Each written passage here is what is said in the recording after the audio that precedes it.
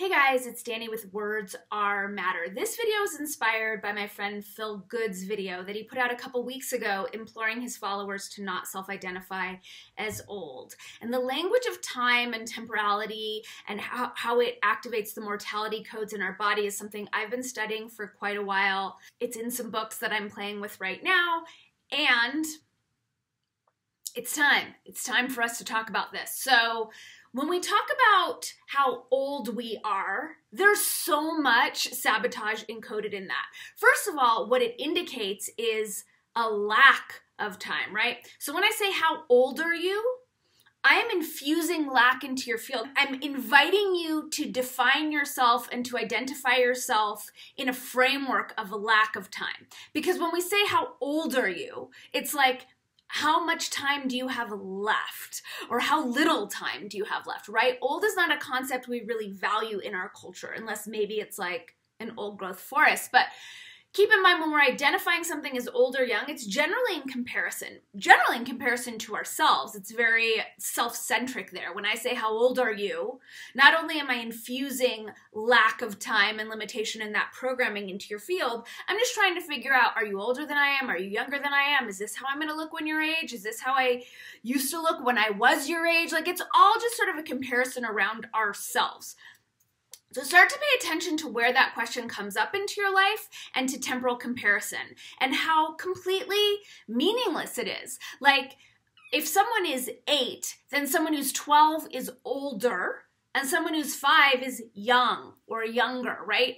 If I'm 20, then someone who's 30 is older or even old, and someone who's 16 becomes young, right? It's all a comparison for ourselves. The other thing is with self-identifying as old, because old is encoded with so much negative languaging, when we self-identify as old, we are instructing all of the cells and systems in our body to configure to old, right? We don't have to age the way that we do. It is a gross misunderstanding on our planet. And our languaging, when we're speaking these mortality codes into the field, then we're directing our body, it's time to start wrinkling, it's time to start growing gray, it's time to start having erectile dysfunction, like whatever it is, all of that is programmed into the languaging around old. So unless you're someone who comes from a culture where our elders are lauded, as they really should be, and you know that I'm not a fan of the word should,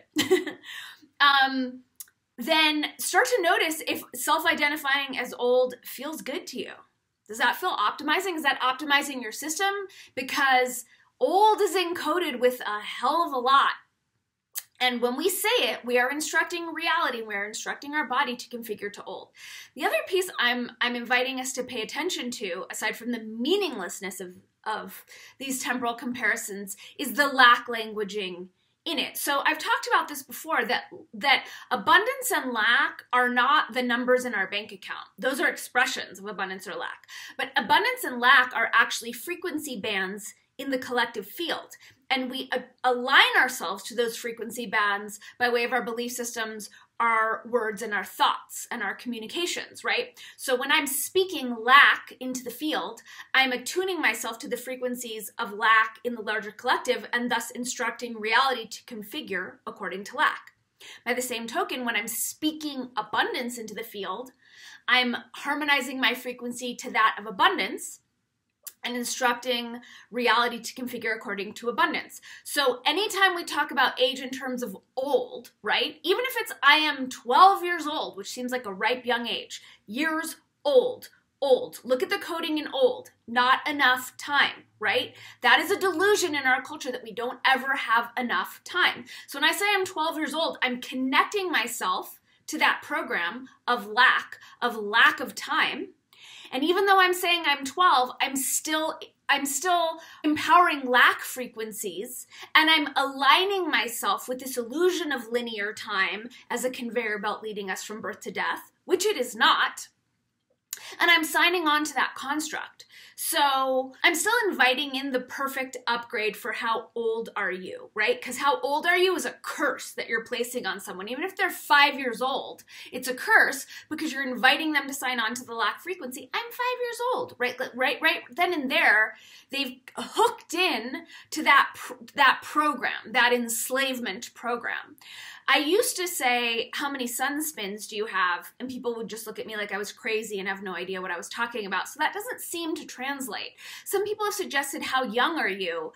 But young and old, they're two sides of the same coin. And in the same way that we have not yet learned to laud age and wisdom and the elders and wisdom keepers in our culture, the way that we elevate youth is just as gross, and it's not something that I'm encouraging us to sign on to. It doesn't feel super empowering to me. So as you have brilliant ideas as for the perfect quantum language upgrade for the outdated expression, how old are you? Thank you for sending them to me. And in the meantime, I'm encouraging you and me and all of us to eschew the urge to self-identify as old, to do that to ourselves and to instruct ourselves and our systems and our skin and our everything to configure accordingly, to remove ourselves from the whole programming around linear time and the programming around lack of time and not enough time, and just start to play with it and feel what it feels like to identify as eternal, to identify someone who is a contemporary, who is navigating this eternal now along with everyone else who's incarnate on the planet. Because really, in the grand scheme, we're all contemporaries. And if someone has 10 years on us or 20 years on us, when we look back 10,000 years from now, it really doesn't matter. We're all here now. Thanks for paying attention. Thanks for remembering that every word matters, that you are omniscopic, eternal amazingness. Have a rockin' day. Mwah.